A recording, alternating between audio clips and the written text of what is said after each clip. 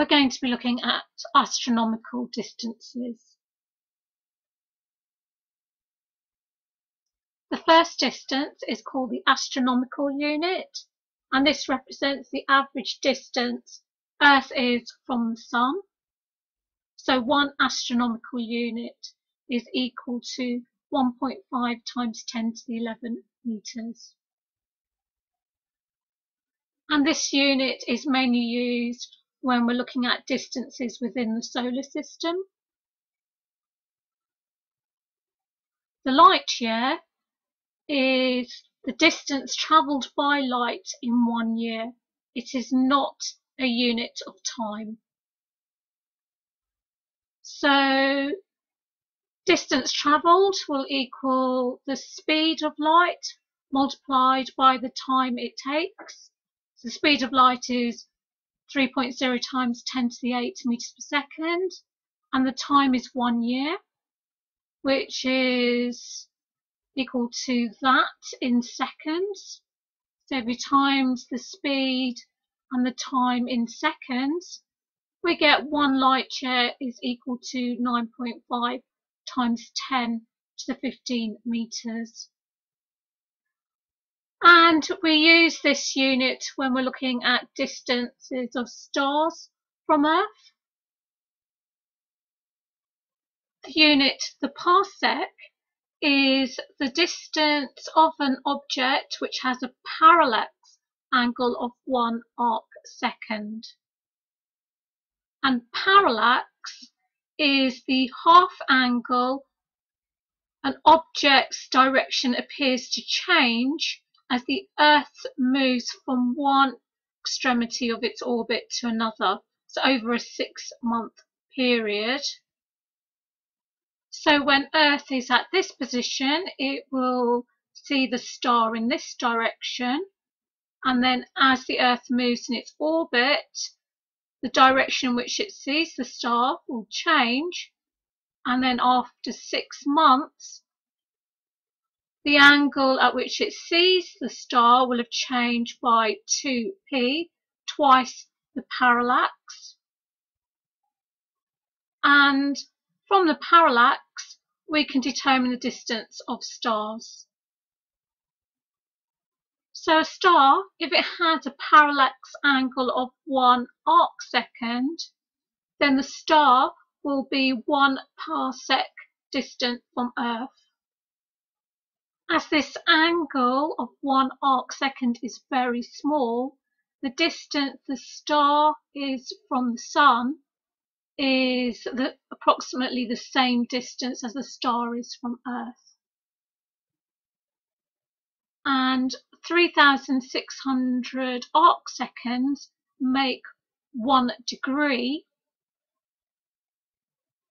Then for a parallax angle of 1 arc second will equal 1 divided by 3,600 in degrees.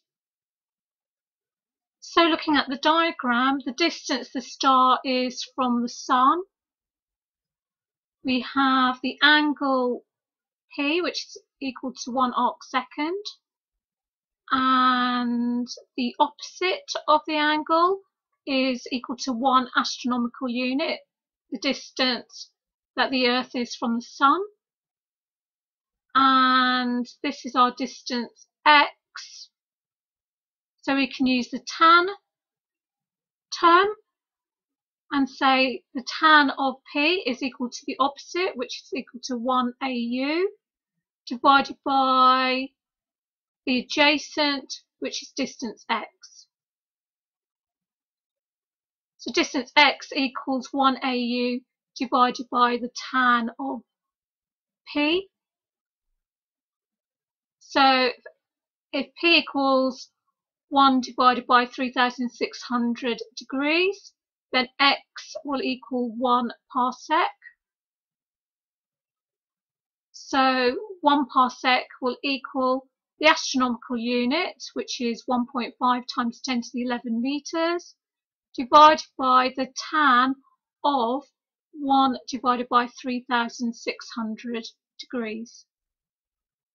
And that gives us 1 parsec is equal to 3.1 times 10 to the 16 meters.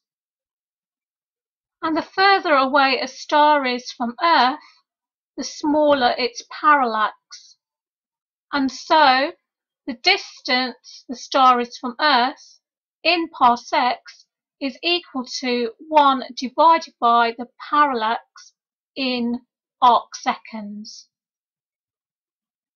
So the symbol equation is D equals 1 divided by P. So P has to be in arc seconds, then D will be in parsecs. I'll now go through the proof of D equals 1 over P. It's not a proof you need to know, so it's for those who are interested. So we can use trigonometry and say the tan of P is equal to the opposite, which is 1 astronomical unit, divided by the adjacent, which is distance D. For very small angles, which are in radians, then angle P will approximately equal the tan of P. So we can say the parallax in radians will be approximately equal to 1 astronomical unit divided by distance D. Parallax in radians will equal the parallax in arc seconds.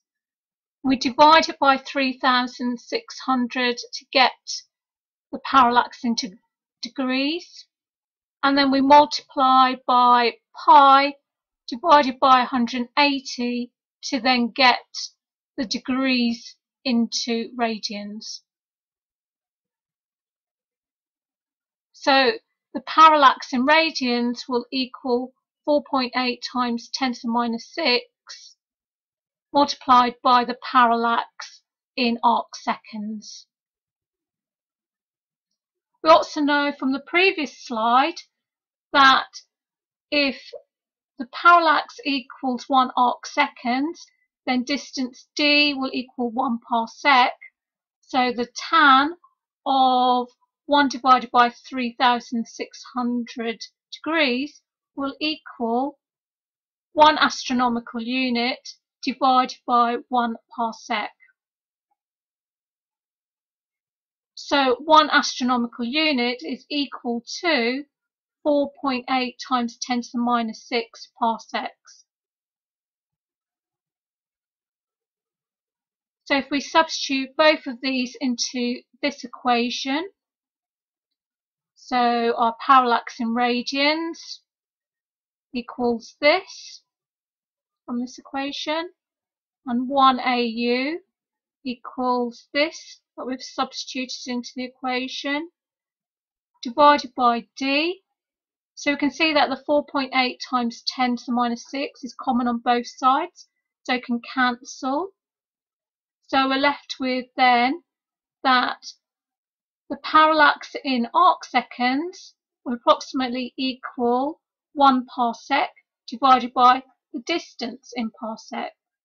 So the parallax angle is approximately equal to 1 divided by the distance in parsecs, or D is equal to 1 divided by P.